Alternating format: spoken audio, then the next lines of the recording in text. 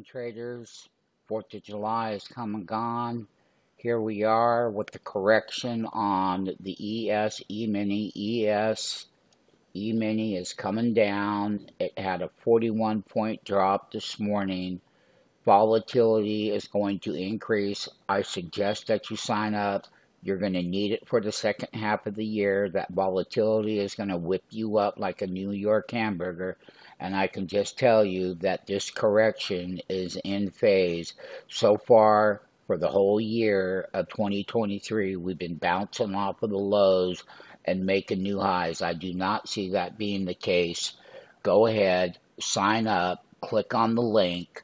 Let's start the second half of the year out the right way with you.